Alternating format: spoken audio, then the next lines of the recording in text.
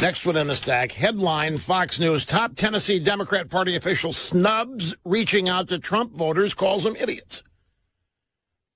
A top Tennessee Democrat Party communications official made disparaging comments about President Trump and lashed out against a suggestion to reach out to them, describing Trump voters as idiots.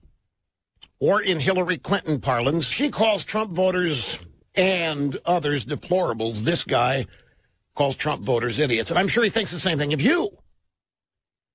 Name is Mark Brown, a top communications official for the Tennessee Democrat Party, currently working as the leading spokesperson to help Democrat Phil Bredesen win the Senate race against Marsha Blackburn, has made a number of over-the-top comments on social media, including calling the, I can't even use the word here.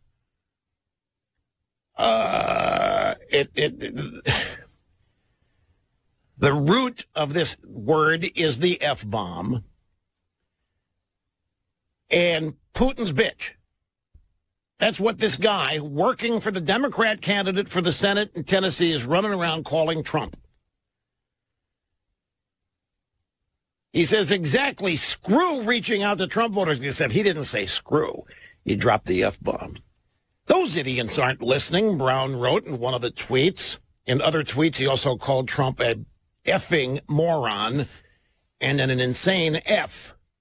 Now, these are the people that somehow are going to win an election, not interested in Trump voters, thinking they can insult them.